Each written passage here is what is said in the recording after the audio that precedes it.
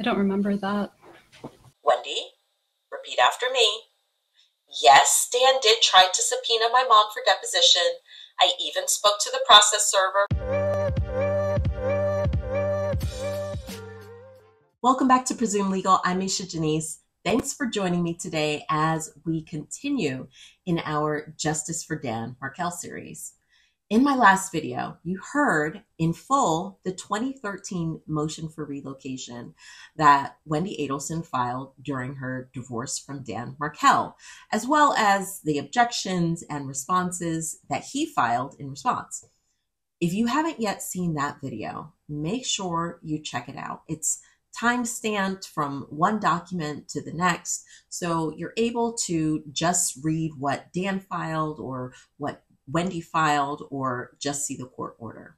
Anyway, the comments on that video all emphasize how incredibly unbelievable Wendi later was when she testified that she was relieved that her motion was denied. She'd do herself a favor by telling the truth that she was disappointed and more likely furious. Tell a lie in one area and the finder of fact, aka the jury, including those of us in the social media jury, are less inclined to believe you in other topics. Case in point, the subject of this video. The state asked Wendi about her divorce proceedings in her brother Charlie's trial last year. She was asked whether Dan Markel served her mom, Donna Adelson, who is facing trial this fall, with a subpoena for a deposition during the divorce proceedings. Here's how she responded. Was Mr. Markel seeking to depose your mom as part of the divorce? I don't remember that.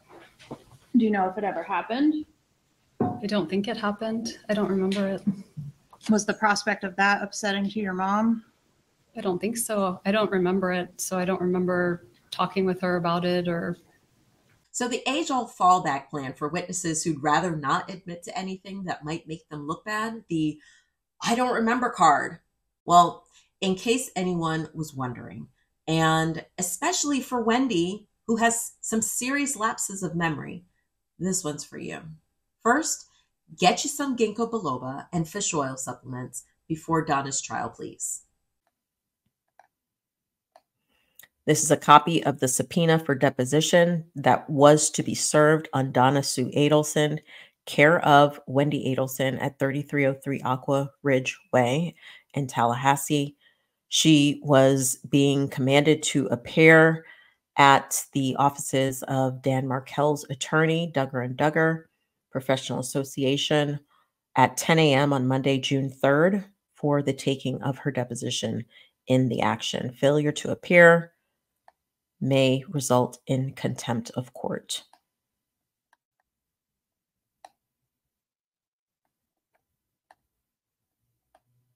So what exactly happened? Did Donna show up for the deposition?